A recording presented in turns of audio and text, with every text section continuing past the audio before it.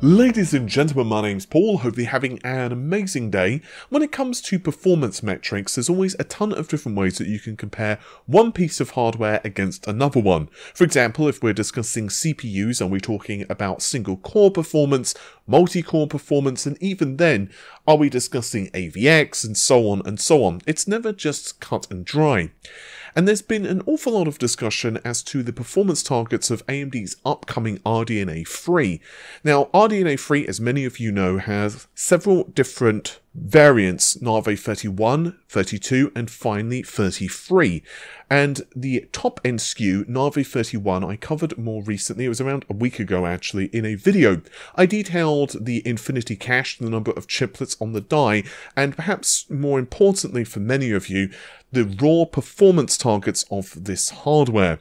The top-end SKU was apparently 3 times faster than Navi 21, but a few of my sources told me that this was actually raw T-flop figure, with game performance, that is FPS, being somewhere in the neighbourhood of around 2.5 times faster. Now, don't get me wrong, if you had, let's say, 100 frames a second on a 6900 XT, this would mean obviously things don't necessarily scale quite so linearly, but you would, in theory anyway, get like 250 FPS, which is kind of bonkers. But given the prevalence, of course, of 4K screens now and people pushing much higher refresh rates, I mean, honestly, there's quite a few of people who are now, of course, hooking their TVs up to variable refresh rate 4K displays, TVs that is, and you can get some excellent results for reasonable prices. With all of that said, it also means you need an awful lot of GPU horsepower to power this. But yeah, at the time, I'd been told this by a couple of sources, but now we actually have an update courtesy of Grayman on Twitter. Grayman is also of the belief that we're talking about 2.5 times faster in raw gaming performance, and T-flop performance, well, they haven't stated, but previously they had mentioned it was probably around 3 times greater. So it does seem like this is the direction AMD are going. I will also kind of just mention that I am hearing RDNA 3, I've said this in several videos previously, but RDNA 3's architecture is apparently much better in ray tracing performance. Now, I do believe that they are still basically utilizing the ray tracing through the TMUs, so it's still kind of like how they've done it with RDNA 2, but to my understanding anyway, there are a number of improvements across the board in the implementation. Long story short, this should mean that if you have an equivalent card which would compete against the 6900 XT, which would be, let's say, a Navi 33 SKU, you should enjoy much greater ray tracing performance with AMD. And this is obviously going to be critical since Nvidia are definitely going to be doubling down on not only ray tracing, but also AI and upsampling with their next hardware. There's also a very interesting development in the land of GPUs as well. I'd like to give credit to Tom's Hardware for this one, as Intel, as I've mentioned in several videos at this point, have been just grabbing as much GPU talent as it can for, well, its GPU division. Now, we've kind of already seen some major shifts publicly. The most obvious one, I'm sure everyone can, just name off the top of their head, is Raja Koduri. But while a lot of marketing folks have also been snapped up, believe it or not, there have been a ton of just raw talent. And when it comes to designing high-performance GPUs, it's well, it's not easy.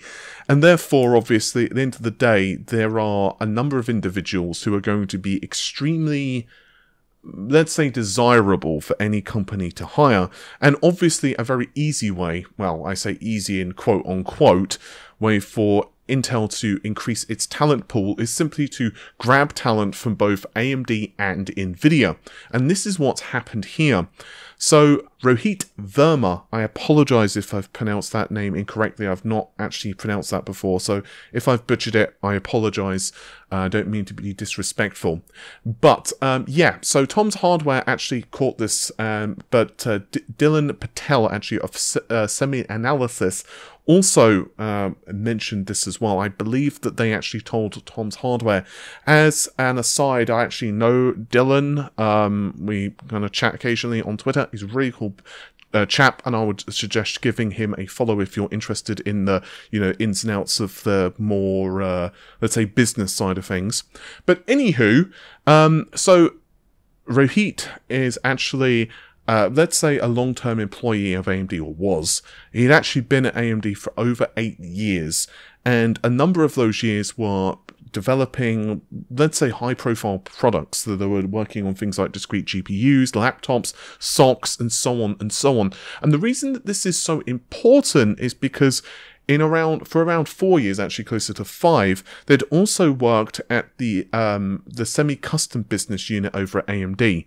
Now this, for those of you who are console fans, for example, this is particularly interesting because this means that, you know, that division anyway would take AMD hardware, vastly simplifying things just for clarification's sake, and would basically work with companies like Microsoft or Sony to tweak things for their specific implementation. And basically now he's going to be doing pretty similar things over at Intel.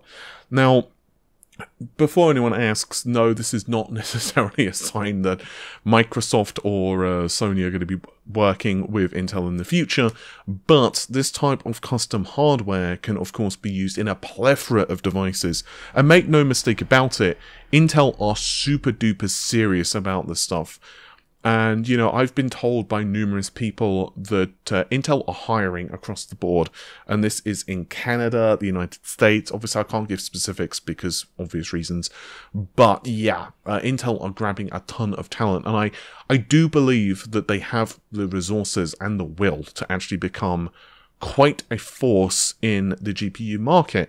And honestly, in my perspective, I think this is a good thing because competition is only ever good. Like, when you have only 2 companies, let's say for sake of discussion, RDNA 3 just absolutely demolishes RTX 40, or RTX 40 absolutely demolishes RDNA 3. It's not exactly complicated to figure out what, as a reviewer, you have to recommend to people, and it kind of sucks. Like, you know, back when the RTX 20 was just way faster than the RX 5700 and 5700 XT, for example, those were good products. Like, the 5700 XT wasn't a bad product. But if someone was driving a high-resolution display and they had the budget, there was just no option. You had to... I mean, yeah, okay, I suppose technically there was Radeon 7, which was a cool product. I have to admit, when we were initially leaking Radeon 7, we were actually the first, I believe, that leaked that. I was really, you know, kind of surprised how awesome it was, you know, as a product. It was a cool piece of tech, but ultimately, you know, it wasn't necessarily the thing that gamers would want to go for. So, yeah, I think that having a third player just kind of keeps pressure on everyone, and it's going to be really interesting to me how all of this plays out. With that said, it's a super short video for today because I am working on a couple of projects. I wasn't actually going to record today, to be honest, guys, because, as I said, working on a couple of things, but I did want to bring you that update, and I also find the, let's say, talent acquisition of Intel particularly interesting at this stage. With that said, one other small thing, the storms have been absolutely raging in the UK over the past couple of days, and I just want to make sure that everyone's safe and secure. So hopefully you're all doing well, there's no property damage or anything like that, and yeah, just my thoughts. With that said, take care of yourselves, have an amazing day, bye for now.